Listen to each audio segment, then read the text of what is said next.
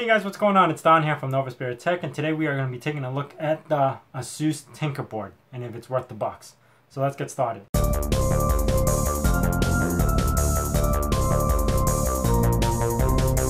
So at first look, this does look like a Raspberry Pi. As a matter of fact, it's the same form factor, so if you got Raspberry Pi cases, this would fit right in.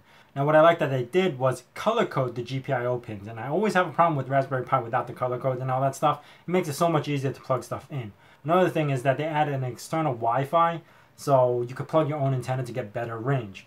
This does use a quad-core 1.8 GHz ARM A17 processor with 2 GB of DDR3 RAM dual channel.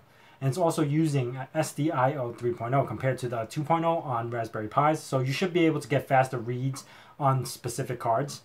It has 24-bit audio, HD audio, compared to 16-bit audio from the Raspberry Pi. The biggest thing is that it has gigabit Ethernet, and it's not shared controller between the Ethernet and the USB, so you'll be able to get full bandwidth.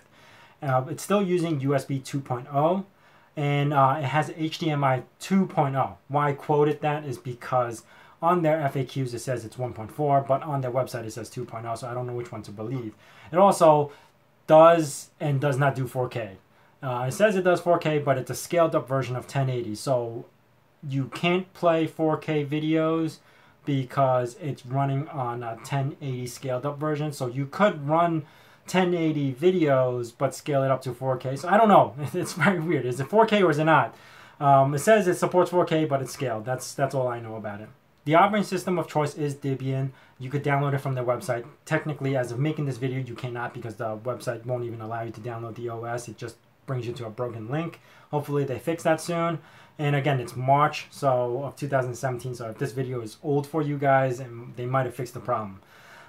This does not have much community support. I tried to look up somewhere on how to fix certain things on this. I don't know how to get the SPI working. I don't know how to get I2C working. I can't get serial work. I don't even know how to work the cameras on this guy. So the lack of support on this is almost the support does not exist. I don't even know where to find support. There's no forum or anything which they should have made. Is this guy fast?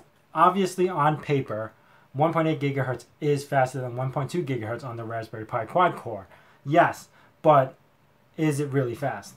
My answer to that is that I've been playing with this operating system for a couple of days, and it is slow. What I mean is this operating system is not optimized.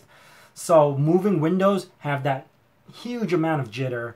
I can't even run YouTube smoothly. There's a lot of problems with this. Until they fix out all the kinks, it's going to have these problems exist.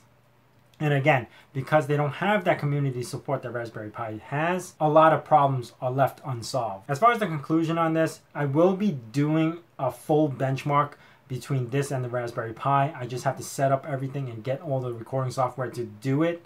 I will be making a second video on exactly all the tests, and I'll list out all the tests, compare this guy to the Raspberry Pi. Would I recommend it to anyone? To be honest, no. I don't want to be their tech support, because if I sell them this and they can't figure out something, they're going to come back to me, so I wouldn't recommend it to any of my friends right now. If you are familiar with this chip and you really want to play with it because of the higher speeds, I would try it. The gigabit Ethernet adapter does work, and it does work great. If you guys enjoyed this review, please hit that like button. If you guys have any questions about this, I will try to answer it. I will leave all the links in the description below on where you could get it, and the Asus's website on where you could try to get all the images and everything. If you guys haven't done so already, hit that little subscribe button. And as I say in my nerd cave, hack till it hurts.